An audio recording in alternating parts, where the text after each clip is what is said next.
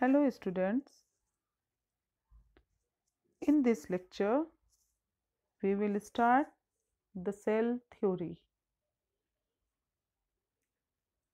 All animals and plants are made of cells, and it was the foundation of the cell theory.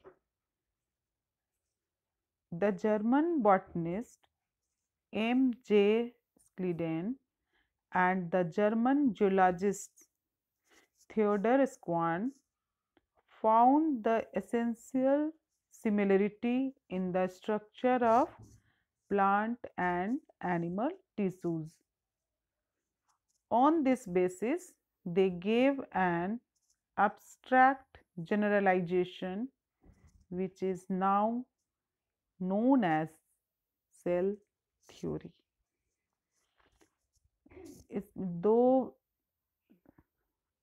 Scientist थे जिसमें कि एक botanist थे जो M.J. स्क्लीडेन and zoologist एक थे थियोडोर स्क्वान।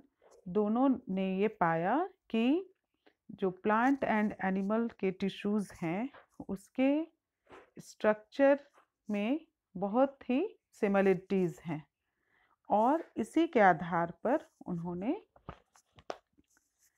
एक एब्स्ट्रैक्ट दिया जिसको आज सेल थ्योरी कहा जाता है। The cell theory states that, क्या बताता है cell theory? First, all plants and animals are made of cells. The cell is a unit of structure and function. Second, each cell behaves independently but also functions as an integral part of the complete organism. And third one is the new cells are formed by a process similar to crystal formation. तो ये आप लोग cell theory पहले भी पढ़ चुके हैं। और उसके बाद the main features of the cell theory as known today may be briefly summed up as follows. ठीक है, सेल थ्योरी का जो मेन फीचर्स है उसको इस तरह से बताया जा सकता है। First, all living organisms are composed of cells. The cells is the structural unit of living organisms. Second, all cells arise from the pre-existing cells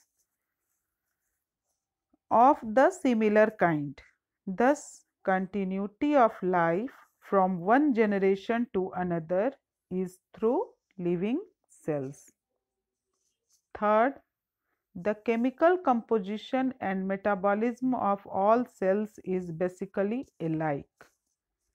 And last and fourth one is the function of an organism as a whole is the outcome of the activities and interactions of the constituent cells. यहाँ पर कहने का मतलब है कि जो भी जितने भी लिविंग ऑर्गेनिज्म हैं वो किससे बने हुए हैं? सेल से बने हुए हैं। ठीक है, तो वो या तो एक सेल से बने हुए हैं या एक से ज़्यादा सेल से। यहाँ पर भी आप देख सकते हैं सेल थ्योरी है। The three basic components of the cell theory, first is all organisms are composed of one और मोर सेल्स। ठीक है, जो स्क्लीडेन एंड स्क्वान के द्वारा बताया गया है उसी चीज़ को बता रहे हैं कि जितने भी लिविंग ऑर्गेनिज्म हैं वो एक सेल से या एक से अधिक सेल से बने हुए हैं। इसीलिए सेल्स को क्या कहा जाता है? Structural unit of living organism कहा जाता है।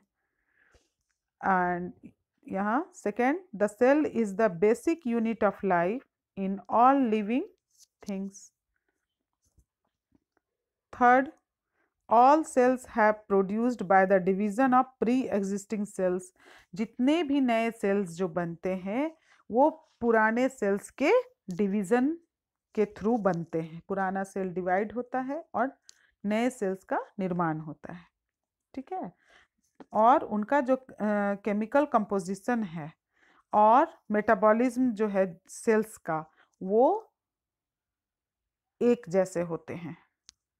ठीक है, इसके बाद हम लोग पढ़ेंगे सेल्स के कितने टाइप्स होते हैं, एक सेल से जो ऑर्गेनिज्म बने होते हैं उन्हें क्या कहा जाता है, और एक या एक से अधिक सेल से जो बना ऑर्गेनिज्म बनते हैं उन्हें क्या कहा जाता है। इसके बारे में हम लोग नेक्स्ट लेक्चर में पढ़ेंगे। Thank you.